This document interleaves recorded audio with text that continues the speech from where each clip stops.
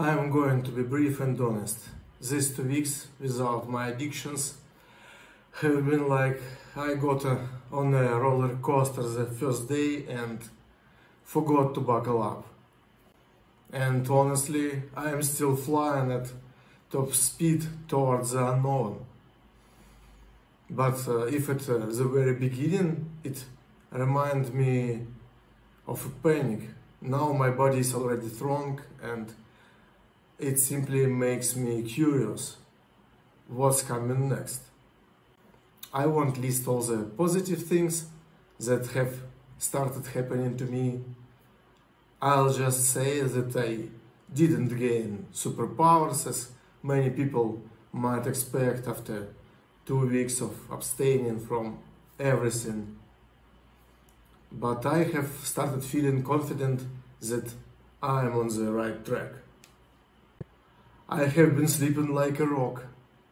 I just lie down and fall asleep without tossing and turning, and at various times I can stay up watching YouTube until morning, but then I go to bed and I am fine.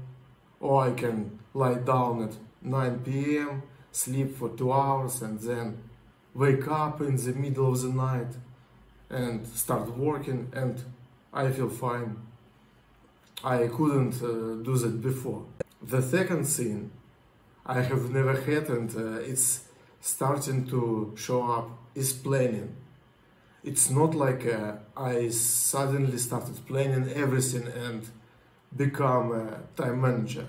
No, it's just that I have really started planning some important things that in the past I just threw in a pile, hoping I'd figure them out as I went along. But I didn't, and everything went to waste. And the third, very important thing that has both helped me stay on track this past 2 weeks and become my course at the same time is YouTube.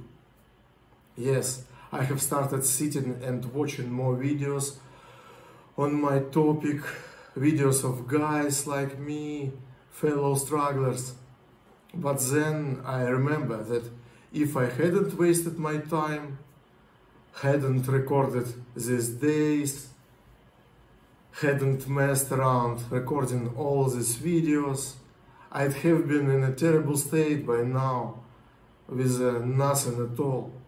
No YouTube, no job, no goals, just nothing, and probably not even myself. So it's better to YouTube. I'll deal with it later. Well, that's all I'm saying. 2 weeks is a long time for me, and I can't imagine what it will be like in another week, but I'm intrigued. Goodbye everyone, and keep your tail in the wind.